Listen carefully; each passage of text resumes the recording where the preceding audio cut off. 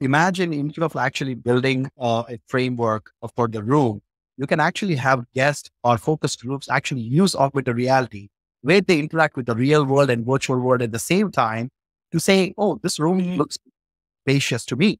Versus if you take out the Mhm. pictures, it looks very, Mhm. cozy and not that spacious, right?